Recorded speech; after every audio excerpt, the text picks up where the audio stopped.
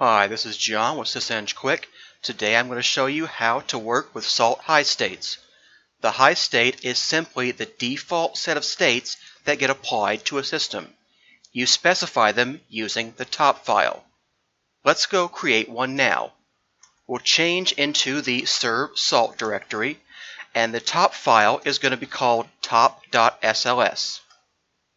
Inside this file, we need to make our identifier.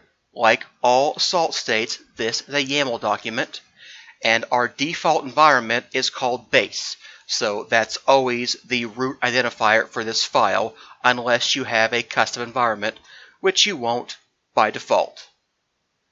Next, we need to specify the servers we want to match. This can take many forms, but since we only have one minion so far, I'm just going to use the ID. In this case, that's Debian clone.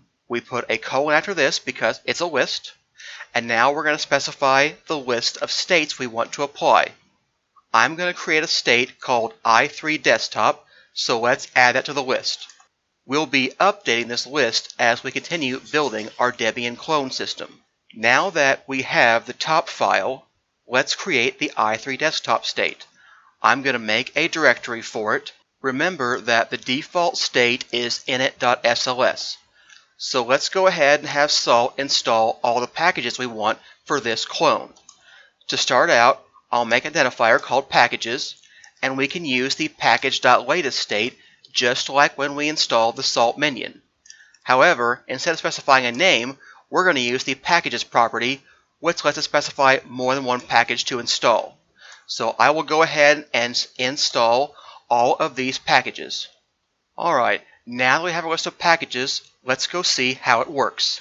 So we just call salt with Debian clone as our minion target and run the state.apply command.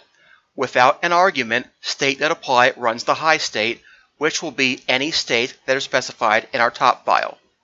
And there we have it. We've installed all the packages and their dependencies. And our state succeeded, so all of these things should now be installed. And that's how you use the top file and the high state. Thanks for watching. See you next time.